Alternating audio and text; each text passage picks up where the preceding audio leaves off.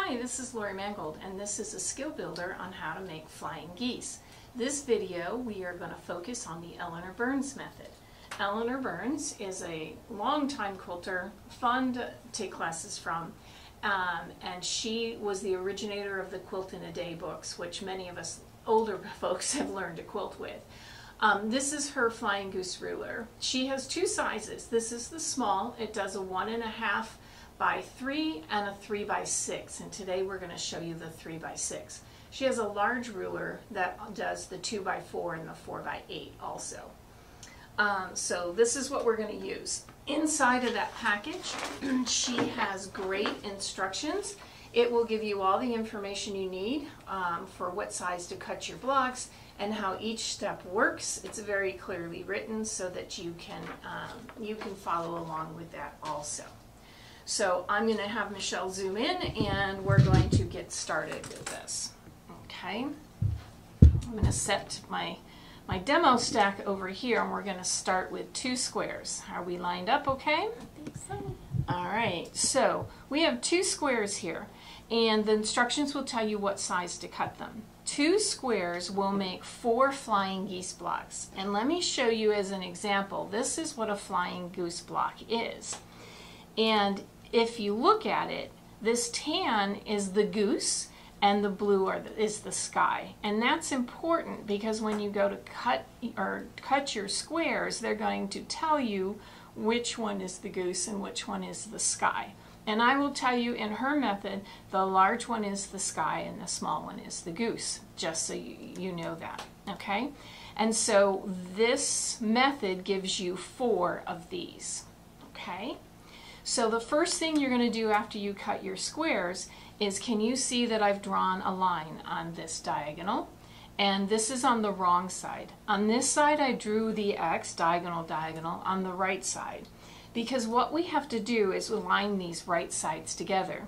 And I'm kind of anal in a way. Instead of just eyeballing it, I poke right through the intersection here in the middle, and I poke down below in the middle, and then I kind of lay it down and I play with it until my 4 corners are touching the lines on the square below. These are cut lines. They're never going to show up, so it's not critical that you can use a Fixon. I used the sew line marker. You can even use a pencil if you want, because you're going to cut on those lines. Now I've pinned on both sides just to keep it in place. I'm then going to take this to my sewing machine, and just like a half square triangle, can you see the lines there, Michelle? Okay, I'm going to sew a 1/4 inch away on both sides of just one diagonal, okay? I did it in block thread so you could see it. So this is my drawn line, this is a sew line, and this is a sew line. I'm doing nothing in this direction at this point, just one direction. Now I have to, once I have this sewn, I'm going to cut it on that line. If you're using some of the larger pieces, you're going to need a pretty long ruler when you're cutting on the diagonal. This one is 18.5 inches long. I'm going to line it up on that line I drew, and I'm just going to take it and I am going to cut that in half. Look at that. Okay? So that gives me 2 parts. Now, the first thing I have to do is press the seam allowance. And the way I remember which direction to press is I press towards the sky. And that just seems to be something that I can remember. So the sky is the larger triangle. So I am going to slide my iron in so you can see this, and I'm going to flip it over, and I'm going to press, and I finger press first to make sure that seam is going in the right direction. And then I use my little iron, and you can actually, as long as you're getting all of the excess out here, you don't have anything extra, you're doing great. And you're going to do that on both sides. Okay, I'm going to set that. It's kind of, you kind of want to press towards the smaller one, but in this case we do need to press towards the bigger one. And because there's excess out on the outside edge, it doesn't really want to press that way.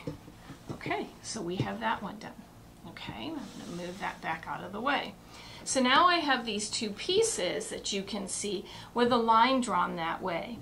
I need to put them right sides together, and I need to put opposite colors on top of each other. So I'm going to flip this over, and I'm going to line up the outside edges. Now, we're so trained with half square triangles and different things that our did I do that right? Yes. Okay, that we want to abut our folded seams. And we're not going to do that here. We're going to line up the outside edges. And so if I open, no nesting. There's no nesting. If you open it up, there's a big gap here, okay? And that's what it's supposed to be.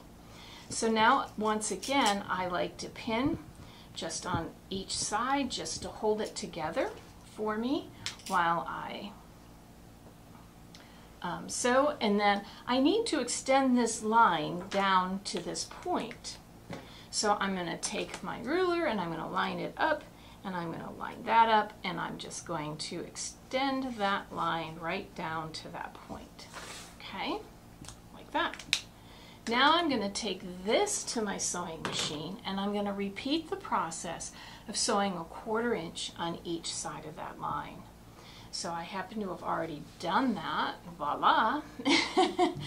And here it is. Here's the line I drew. Here's my 1/4 inch sewing, okay? And now I'm going to, and so we're done sewing. We sewed on each side of the first line, we sewed on each side of this line. We're done sewing, and now we're going to cut it apart and get our flying geese. So once again, I'm going to take my ruler and I'm going to put it on that drawn line, and I am going to cut this right in half. Okay, and these are kind of funny looking when you open them. If you look, it's like, wow, how did we get that? Where are our geese? Because our instinct is we're looking at the big. But if you look at this, can you see that you have, this is the goose and this is the sky? And that's exactly where we're going to trim. But before we trim, we have to press. But we need to press these seams. This one needs to go this way. This one needs to go this way. So we need to make a snip. Can you see that?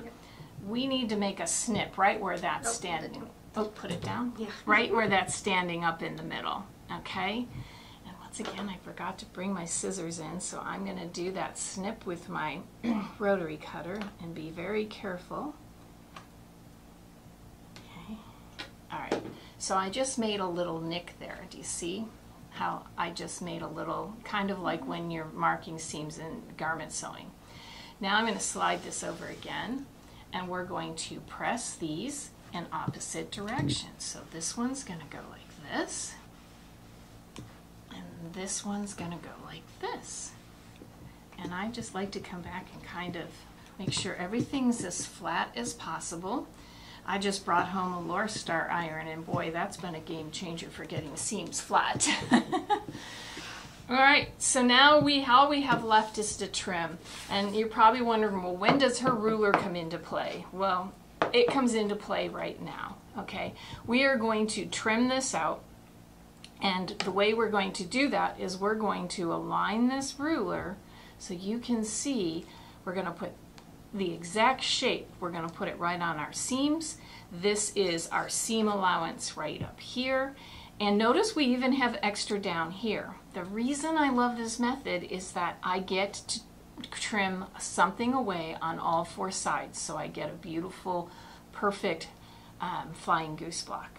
Okay? Now, for me to cut, I'm going to, Michelle, if you don't mind, I'm going to turn it to the side. It's a little easier for me to cut. I'm going to put that, line that back up. And the first thing I'm going to cut is I'm going to cut across the top. It's real easy if you don't to accidentally get into your second one and ruin it. So I'm just going to come over here and cut that. Okay? Ask how we know that. Yes, that's how we know that. All right, and then I can trim the 2 sides. And if you have a table you can walk around, this is great. If not, you can always turn it and realign it. I just like to try to hold it in one place, and then I'm also going to trim around the bottom. And then when I take it away, look what I have. I have a perfect Flying Goose block. I have an exact 1/4 inch seam, which this is important.